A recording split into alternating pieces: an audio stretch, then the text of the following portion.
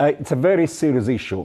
I believe that we are already for sure in a Cold War, and we'll have a decoupling between US and China, trade in goods, in services, in the movement of labor, of capital, investments, but more importantly right now, everything is important is having to do with technology, data, and information that is, from a national security point of view, severe and important. So the decoupling is occurring. The Cold War between US and China in terms of overall political and geopolitical relations is becoming worse.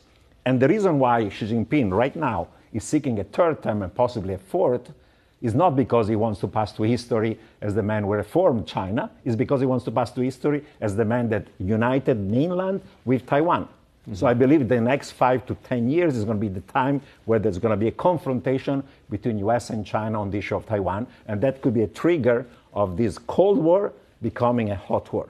We don't know whether it's going to happen, how it's going to be resolved, but that's where we get to World War III, among other things. But in some sense, World War III has already started. It started in Ukraine, because this conflict has broader implications that going well beyond Russia and Ukraine.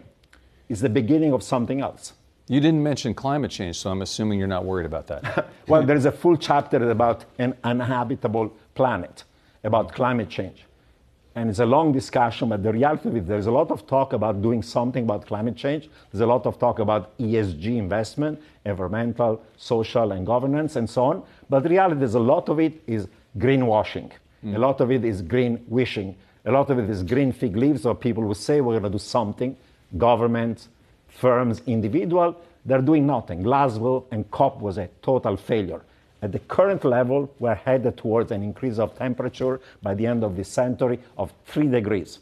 Even 2 will be a disaster. 3 means that half of the world will be in places that are either underwater or too hot to live.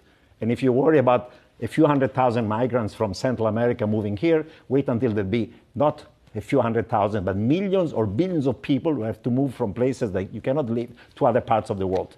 That's going to be an economic and financial disaster.